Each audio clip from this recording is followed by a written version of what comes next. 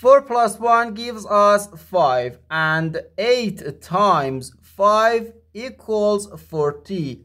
So 40 divided by 40 equals 1.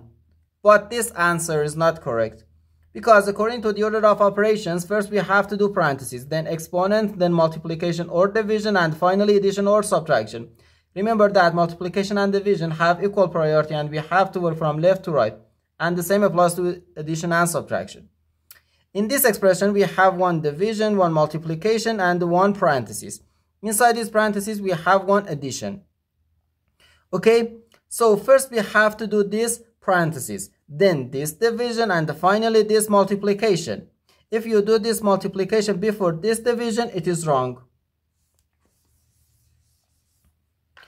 Inside this parenthesis, we have 4 plus 1, which equals 5. Okay, so 40 divided by 8 times 5. Now we have one division and one multiplication. As I said, multiplication and division have equal priority, and we have to work from left to right. So first this division, 40 divided by 8 is just 5.